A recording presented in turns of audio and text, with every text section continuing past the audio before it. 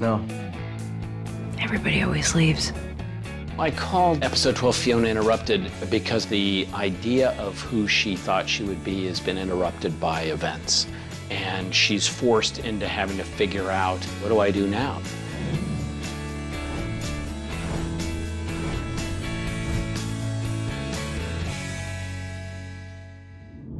Fiona and Steve, they finally have figured it out how to try to be together. You know, we look at it as the end of The Graduate, where they're on the bus and they're together, and it all seems good, and yet absolutely no questions have been answered in the 2 years that they've been together. It's one thing to be in love, and it's another thing to take people who are from very different worlds with very different needs and responsibilities and to mesh those into a life.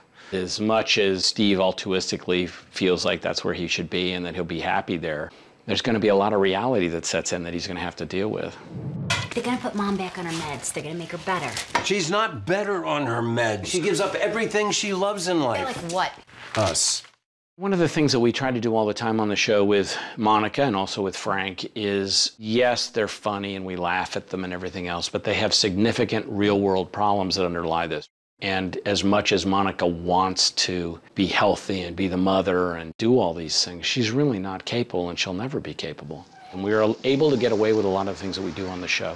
The kind of absurdity of the show, the laughter, the kind of very black humor, because it's actually grounded in a world that's real. You should go home. What, are you kicking me out? Get your ass back in the house and stop thinking so much. Life is full of surprises.